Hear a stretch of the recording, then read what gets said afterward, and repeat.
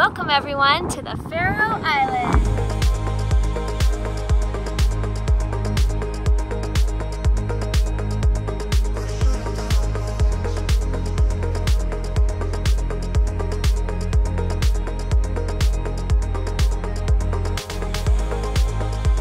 Hey everyone, it's Dana. We just finished up our trip in Iceland and are now headed to the Faroe Islands. Located in the North Atlantic, the Faroe Islands are situated in between Iceland, the UK, and Norway. It's a territory that's part of the Kingdom of Denmark, but is also a self-governing nation and remains autonomous. We've always heard about how stunning the nature is here, filled with landscapes that don't exist anywhere else in the world. This unique group of islands may be small and you may have never heard of it until this video. Trust me though, this hidden gem is just waiting to be discovered. Well, hello everybody, and welcome to another episode of Let's Just Go Travel. We have arrived here in the Faroe Islands. So we were in Iceland earlier today, and we got on a plane, and it took about an hour and a half to fly over to here, the Faroe Islands. Super easy flight. I wish all flights that we ever took were that short, because that was awesome. But yeah, we are really excited to be here. This is going to be the next part of our awesome adventure here in this side of Europe. If it's nice to us and weather. Yeah. So far the weather is not super amazing. It's cloudy and really foggy. We're hoping it kind of picks up a little bit. And yeah, we're gonna spend 9 days here and see everything that Faroe Islands has to offer. As you can see, we are not in a camper van anymore. We're just in a regular old dinky little car because Faroe Islands is actually not that big. You can drive from one side to the other in a relatively short amount of time. So we've basically just gone a regular car and we got an Airbnb that we're gonna stay at and gonna kind of mix it up a little bit in terms of our style of travel here, right? It should be really interesting, and let's go on an adventure, huh? So landing in the Faroe Islands was pretty weird, probably the weirdest landing experience we've ever had. It basically felt like there was never-ending clouds and clearly fog, and all of a sudden we were like basically on the ground. Like the last minute finally cleared up and we could see ground. It was like kind of freaky. Yeah, the landing was rough. And the landing was rough. It sounded as if it like they needed to slow down like really fast. Yeah, it's a tiny airport. Yeah. Faroe Islands is not a big place or anything like that. So yeah, definitely changing it up from where we just were in Reykjavik. But we're super stoked. Like, I've seen a lot of really cool photos of the Faroe Islands, and they have some landscapes here that you can't see anywhere else. They just look incredible. So we're hoping we get lucky and be able to see that it's not foggy the whole time. So yeah. We'll see how nice of a drive it is to get to our Airbnb. Our Airbnb is actually not on this island. We actually have to drive through our first tunnel, and it's a paid tunnel. Yeah, so Faroe Islands is full of these what are called subsea tunnels. They're basically tunnels that go under the ocean, and they just kind of get you from one like clump of islands to another. Faroe Islands is just kind of made up of a whole bunch of different islands, all kind of connected together by these tunnels, and you gotta pay to go through these tunnels. We got about a 45-minute drive to our Airbnb. We're headed to the main town here called Torshavn, I think is the name. So let's see how it goes.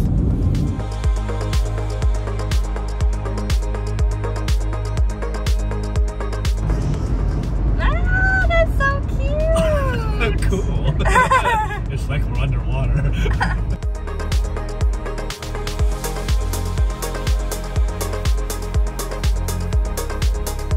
Alright, we are in Torshavn.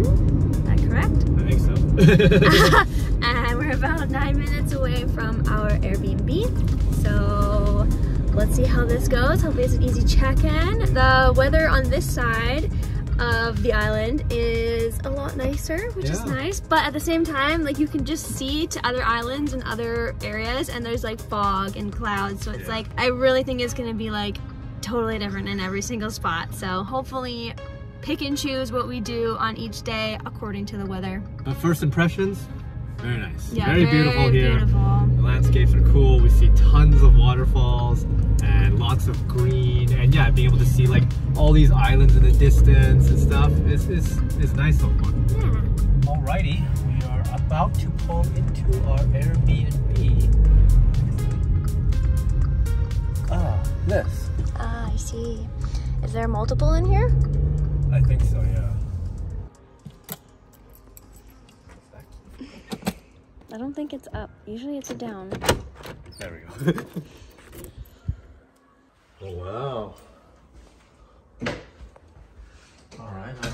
Let's go for a little walk around. So welcome to the Faroe Islands. Dana's just getting some stretching done on the ground there because we've been sitting a lot over the last little while. Oh, my back hurts. Yeah. But yeah, not a bad place. It's very modern. It's got a pretty big kitchen, as you can see. Nice to have a fully stocked and fully equipped kitchen after our van experience. We're just gonna kind of just get settled in. We have a whole bunch of laundry to do. So yeah, so we're gonna get going on some laundry, and we also need to go and load up the whole bunch of groceries because having a whole big kitchen, gonna be making some good meals here. So yeah, we're gonna get that figured out. Let's do it.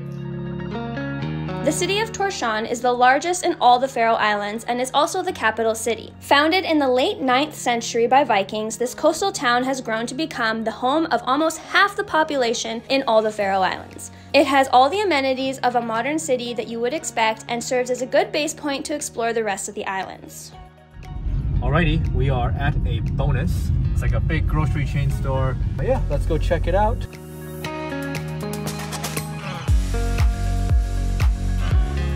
Bread, of course. What? Taco, sour cream and onion. What are these? Should we try this? Alrighty, we are done our grocery shopping. About $200 Canadian all said and done. So it's alright for 1 week. Yeah, maybe I'm just too used to expensive groceries now, but that is a lot.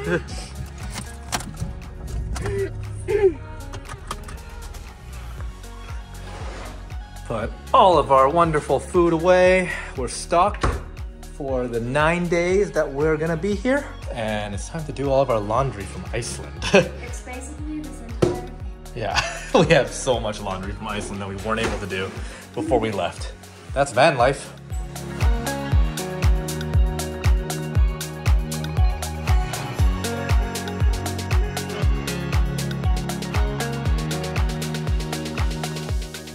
Everyone, we are in the car. We are driving to what we're hoping is our first activity of the trip. Kind of playing today by ear because I think we're both kind of feeling a little bit nervous and anxious, mainly just because of the weather. Like, the weather is beautiful where we are, but we hear so much about how the Faroe Islands could be beautiful one second and then pouring rain the next second and then back to fog or whatever, you know what I mean? Like, it could be like you could see all the weathers in one day. But anyways, we are going to probably one of the furthest islands on the Faroe Islands, all the way up north.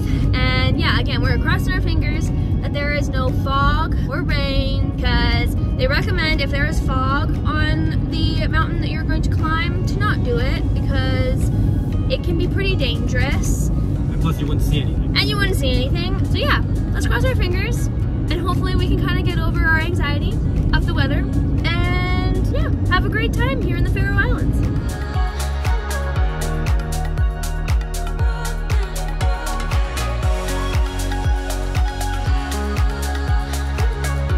We just stopped at a bank to get money from the ATM.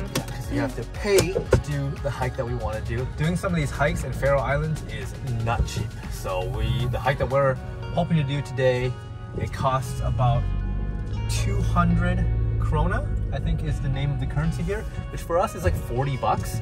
And like, you ever heard of paying $40 to do a hike? Like, that's pretty crazy. Even in a national park, back anywhere in Canada or US, you would never pay $40 to enter a national park. And even if you did enter a national park, you get to do all the hikes, right? This is one hike for $40, not guided or anything. I just think that's kind of crazy, but hopefully worth it. All right, you guys, so our luck, I think, for this trip is going to be very hit and miss. So as soon as we went through and made it to the other side of the last tunnel, basically the island that we're doing the hike on, it is like complete fog.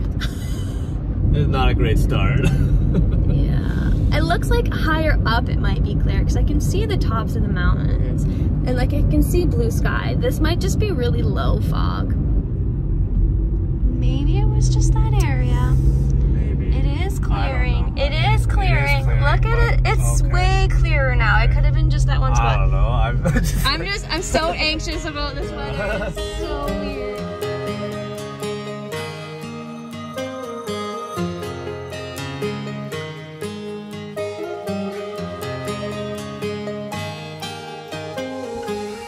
Alrighty, we're gonna go for it. I mean, this side looks awesome, but the fog is rolling in towards this section, so we have to kind of just hurry. But I don't know, we're here, we're gonna do it. Hopefully it works out okay. Let's get going.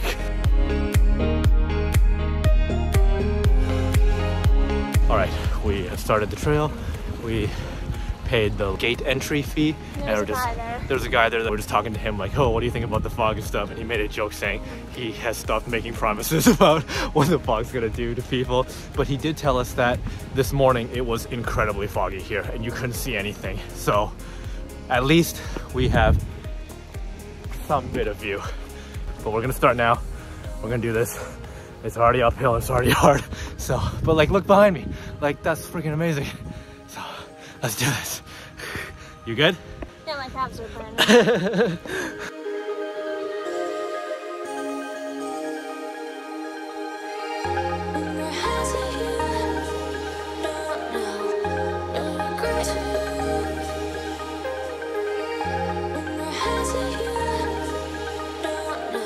So we're getting a little bit of fog. There's fog rolling kind of right across us here. And the very top of the peak is completely covered in fog at the moment and it hasn't really been clearing. So probably not sure if we're gonna get all the way to the top. Honestly, I think that's something that you have to just, you know, accept when you're here in the Faroe Islands is you get what you get. Fog will roll in and then it'll clear up and then the fog will roll back in and then maybe it'll clear back up. But yeah, the fog has really rolled in now. I'm glad I got the drone up and got some of it before it really covered everything up. It's crazy how fast things can change. Like literally when we were at the bottom starting, it was just super sunny and I thought it was gonna be awesome. But now that we're like halfway up, it's all gone.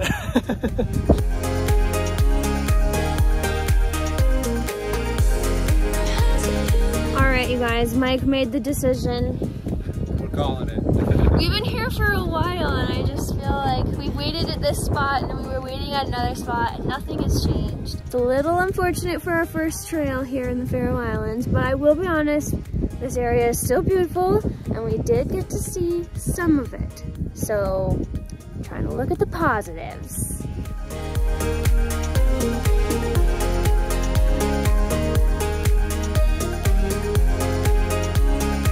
As we headed back into the city, we decided to check out a couple gift shops to see if we could find a nice souvenir. We're always on the lookout to add to our magnet collection and ended up at the Torshavn Visitor Center where we found one that gave us a little preview of tomorrow's activity. We're really excited about this one. We also hit up a local bakery, which was delicious, and headed back to our Airbnb to end off day 2. See you all tomorrow!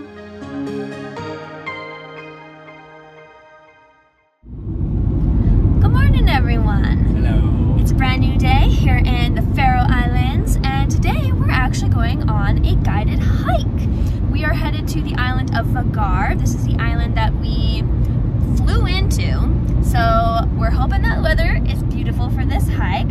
So far it's looking alright, and yeah, this hike is only able to be done via guided tour because it's on private property. It's quite expensive, so cross our fingers that this hike is worth it. And we're pretty excited about it though because we are hiking to probably one of the most iconic Faroe Islands photo destinations. It's an arch in the water and yeah, it should be pretty epic. Yeah, like Dana said, this hike that we're about to do is not cheap. It's like $100 per person, like, which is pretty crazy. Like, have you ever paid $100 per person to go hike? Probably not, right? Yeah. So we're really hoping it turns out good. You know, one really important thing is that the weather holds up for us, but as we've seen here in the Faroe Islands, it is super random and you kind of just get what you can get. So, but so far it's looking okay. We are on our way now. It's about a 45-minute drive away from where we're staying. And yeah, we'll see you guys over there. But keep your fingers crossed for us. We need this good weather.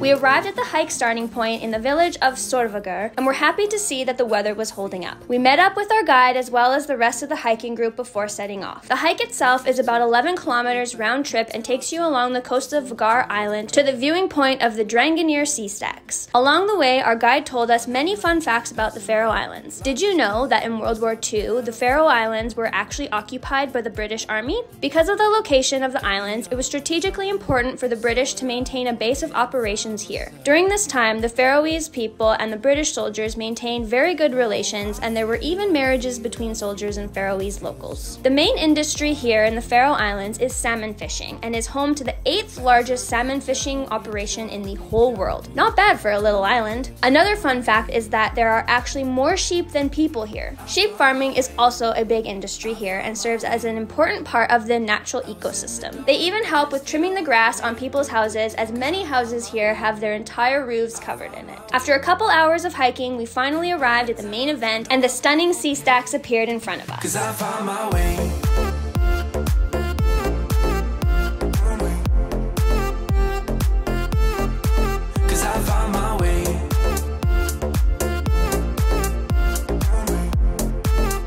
Everyone, that was an interesting hike. A lot longer than we probably would have taken if it was just us two. But this place, holy cow, we are so lucky to get this sort of weather, because our guide was telling us that it's like once a week they get this kind of weather, and we're only here for a week and a half. So the fact that we got to be here on the one day, this is mind-blowing. Like these landscapes are so cool to see, and like worth the $100. And like fun fact, when we first got here, the guide just kind of gathered everybody, and like one of the first things he said was, "Oh, you're not allowed drones here." And then like you could just see on like mine and like a ton of other people's faces like, ah.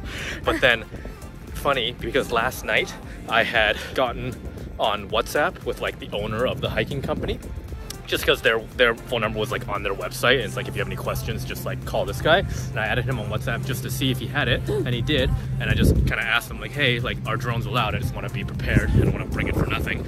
And then he told me, yes, you can, with a couple of restrictions. Like, you can only fly here at the end of the trail, and like, don't get too close to the arch, because that's where all the birds are and stuff. And then so I had that text message basically of him saying that like, you're allowed to. And then when our guide today said, oh, you're not allowed to, I was like, well, that's kind of confusing. And I pulled out my phone and said, but like the guy last night, who was essentially our guide's boss, said I was allowed to. So it was kind of confusing. He was like, oh, really? So he called him and then said, oh, sorry, like I got it wrong. Apparently you are now allowed to, because before you weren't, due to all the birds nesting here, and they didn't want to disturb all the baby birds. Apparently now they're all fully grown. So he basically gave him the okay, and then the guide turned to all of us again and said, oh, sorry, I got it wrong. You are allowed to. And then all of our faces just lit up. It's like, wow, amazing. We totally can.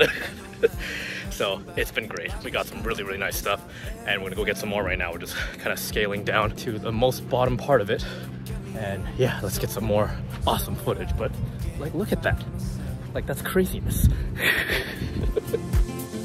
Oh, I feel so alive. As I reach out to the sky. I found my way.